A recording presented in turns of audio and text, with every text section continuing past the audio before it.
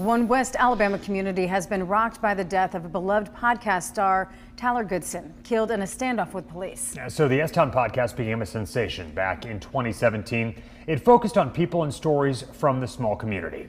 WVTM 13's Chip Scarborough joining us live in Woodstock tonight, where Tyler Goodson was known and loved by so many. Chip.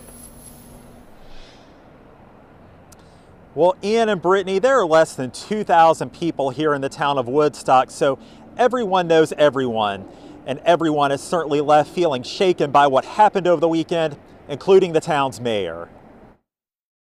It's the worst day in office I've ever had. Woodstock Mayor Jeff Dodson says he's never had to deal with anything like this during his 8 years as mayor. He says an already difficult situation is complicated even further by the fact he's known the family of S-Town podcast star Tyler Goodson for over 30 years now. It's a devastating situation. We're still all of us still in shock about it.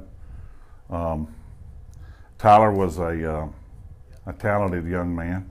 I mean, he had many talents, but depression's real.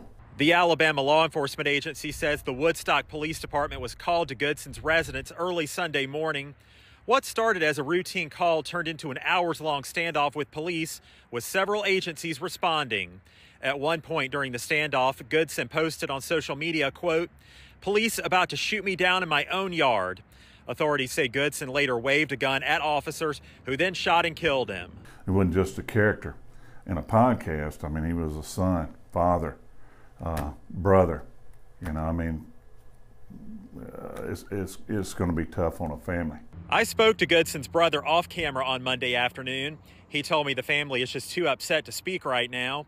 The mayor is asking everyone to keep the Goodson family in their thoughts and prayers. I just want everybody to be compassionate and respectful for his family and his children.